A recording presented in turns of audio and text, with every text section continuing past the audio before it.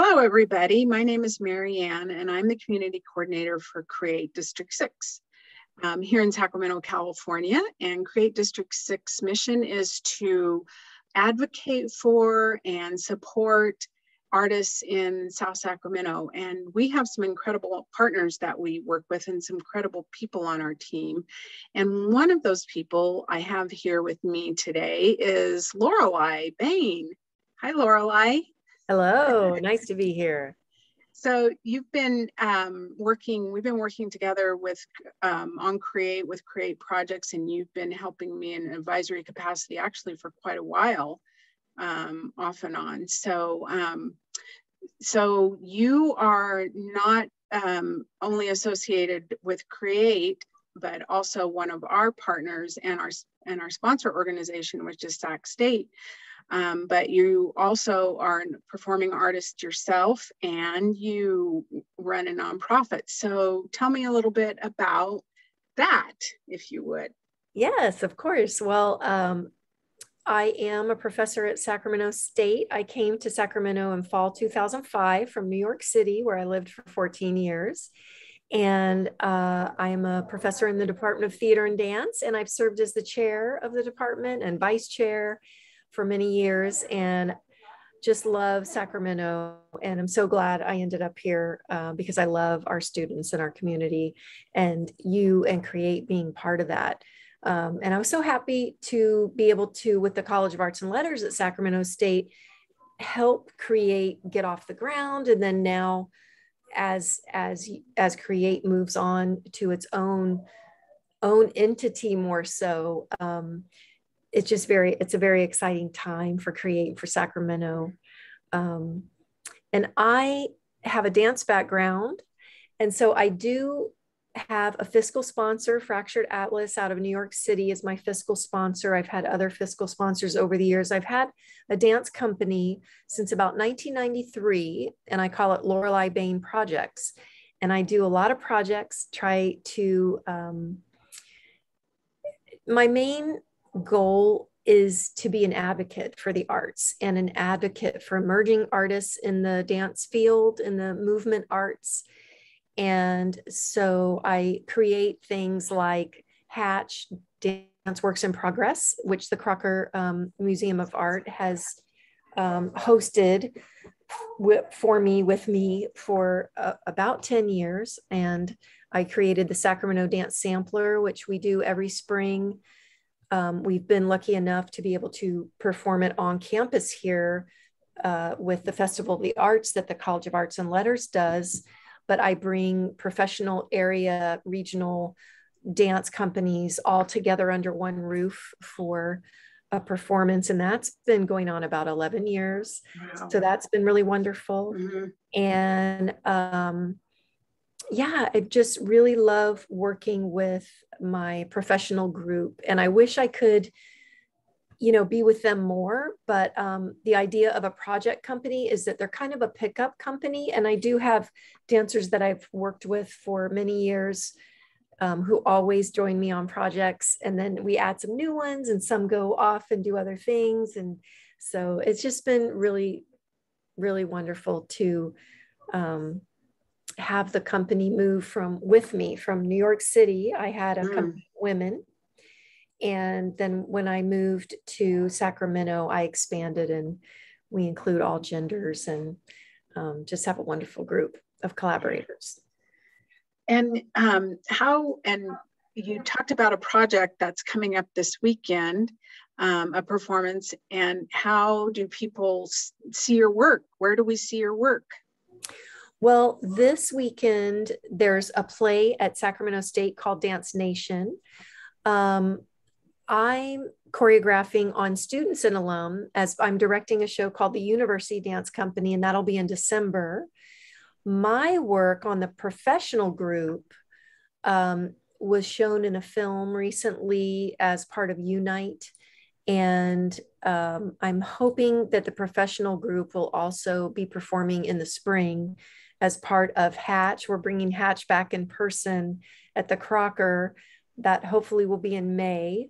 And the Sacramento Dance Sampler is going to hopefully be in April, and will either be in downtown Sacramento or will be on the Sacramento State campus if it works out. So hopefully those will be the next upcoming performances.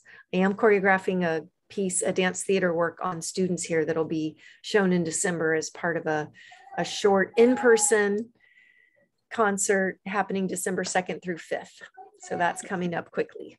And how do people find out how do dance lovers and supporters of the arts find out about these events? Is there a website or someplace? Yes, we have. If you go to the Department of Theater and Dance website, there is a link for all of our productions here. And if you go to LoreleiBayneProjects.org, that will be listing all of the projects for my professional group that I truly love.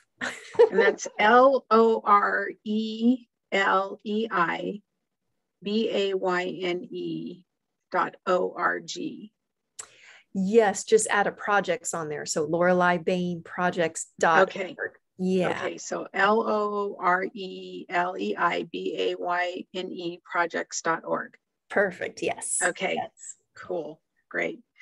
So, golly, as most artists that I've had the pleasure of knowing, you have a lot of incredible stuff going on. What inspires you? If you had a young dancer that came to you, what would you tell them? What advice would you give them? And what keeps you going? And what gets you up in the morning? Wow. I would say I fell in love with the arts and movement and dance and theater, and I just couldn't get enough. And, in my early 20s, and then I did try at first after in my mid 20s to kind of get away from the arts and get a real job. And it just never, I could never make it stick. So I thought, well, since I'm in love with this, I'm going to learn to be an educator and an artist educator. And so I've really grown to love teaching here at the university. And I would tell a young artist to not give up, keep your sense of play. I feel like it keeps us young when we're in the arts, because curiosity and just wonder, having wonder and curiosity in your life is so, for me, really keeps me going, and it makes me feel young at heart. And when I just love working with students, and I love working with my professional company, even the smallest gesture or look or moment on stage in live performance and in dance film now, with COVID, art can be so meaningful. And I love movement because it really can speak volumes about things that sometimes don't have words, and we don't have words for. So I would tell a young, aspiring movement artist, dance artist, to not give up, that there's a different path in the arts for each individual, and that we need artists. We need artists in our world. And just don't give up, just keep striving. How inspiring that is, and what an incredible role model you are for so many, including me. And I've so appreciated your advice and help and support with CREATE. Oh yeah, it's really meant the world to me, and probably hundreds of young artists that you've impacted through the students that have come across your path over the years, I'm sure. Oh, thank you. Well, I'm really impressed with you, and I'm impressed with the work that CREATE is doing and that CREATE will do in the future. It's very exciting. And to have an anchor in the community like CREATE is really going to allow for, the arts to flourish in District 6 and beyond. So thank you for all you're doing. Yeah. Oh, yeah. It is what you said about the arts. We need more of the arts. We need more artists. We need to support the artists that are out there, is really true. I feel really strongly about that too. Yes. Well, any other words of wisdom that you would like to leave us with this evening? Wow. I usually fall back on a quote from Bill T. Jones, who's one of my favorite dance theater artists, but I'm blanking on the quote. We just had our Sacramento Black Art of Dance auditions last night. And so Catherine Dunham comes to mind. And Catherine Dunham says, dance is a way of life. And so I think we all go through life dancing. And I just wish and hope that people can continue dancing as we transition through the racial reckoning and through COVID and every way that, our communities are transforming for the better. Yeah, absolutely. Yeah, dance is, I'm definitely not,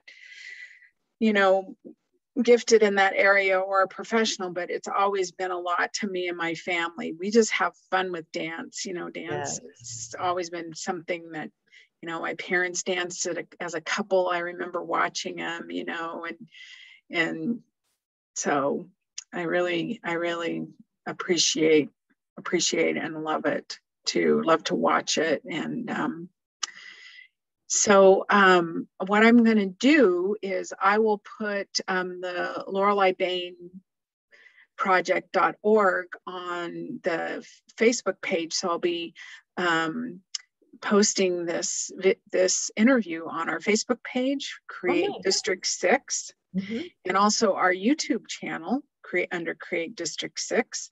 So people can access it that way. Great. So, yeah. Thank you so much for having me. It's an honor to be interviewed, and I'm so lucky and honored to do what I get to do every day, and just want to share as much as I can. So I appreciate this opportunity. Yes, thank you. Thanks so much for the time, and thank you for all you do for the art world and for Sacramento's art world. And we'll talk soon. Right back at you. Thank you so much, Marianne. Okay.